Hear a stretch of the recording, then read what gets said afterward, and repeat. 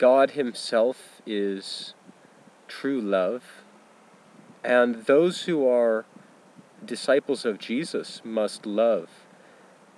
They must love with the love that was demonstrated to us by Jesus Christ himself. He came and he died for our sins, and he proved that he loved us. He showed humanity that there is a way to live that leads to life, and he showed humanity that you don't have to live for yourself. You don't have to continue in sin. Sadly, though, most people, they say they love their friends, they love their churches, but they do not have the love of the Father in them. Jesus said, "What is it if you love those who love you, but hate those who hate you?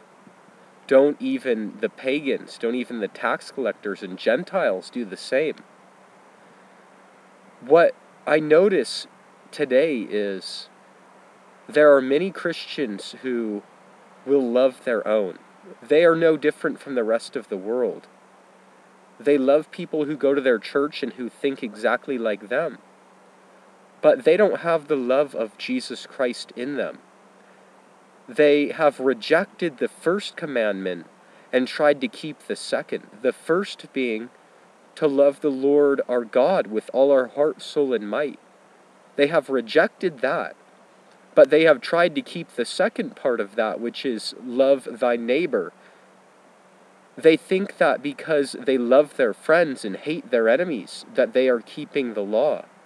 And they think that they are good with God because they go to church. They are hypocrites, and they have rejected the true living God. Their God is Satan, and it is a satanic thing that they are doing because they have hate in their hearts for those who truly follow God. They mock them and they persecute them. Those who truly have the love of the Father in them, they love the Lord their God with all their heart, soul, and might, and they love their neighbor unconditionally. Do you truly love the Lord your God? And do you love your neighbor as yourself?